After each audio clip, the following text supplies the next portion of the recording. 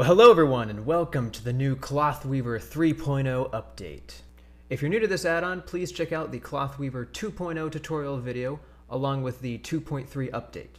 There you will also find help with creating clothing for your manual Bastion characters as well. So without further ado, let's check out the new 3.0 features. Right away you'll see I did away, all those little buttons on the different presets. Well, now I have implemented a preset gallery, so we can see sort of what we're going to be creating. So all you'll do is select the clothing item and then hit create. So let's select the hoodie. That's a new one in this version. And you'll notice we want to scale it up, let it match our character. Make sure it goes over the edges so that way it can wrap around completely. Okay, yeah, there's a big mess right there. It was a little bit of a challenge but it works, trust me. Hit put on clothing. Again, you'll want a collision modifier to your character. And select the clothing. We're gonna have to do some adjustments. That's all right. Hit sew clothing. Okay, not too bad.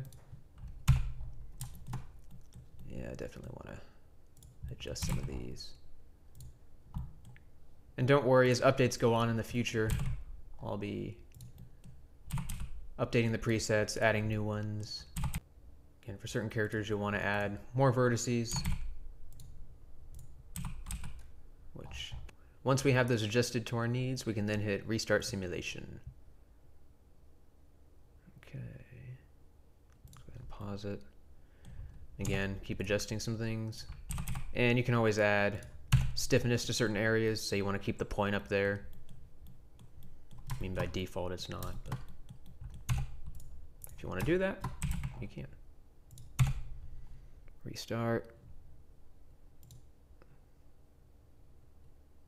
Now, of course, in the future, I'd like to see my preset gallery here go up to 20, 50, maybe 100 someday. But I'd also like your input on that as well. What kind of presets do you want? Formal wear, suits, jackets, pants? You gotta let me know these things. There's also a new translucency feature. Most clothing, as you'll notice, when you shine a light through it, or light can pass through it. It's not transparent, but it's translucent. The light comes through it. So as an example here the translucency is 0. And you don't want a whole lot, maybe a 1.1 I mean. But if you were to crank it up higher, you can see that, yes, indeed, light is passing through the fabric. I have created a Patreon page to support future development of Clothweaver and my future add-ons. Yes, I do have others in the works, don't worry.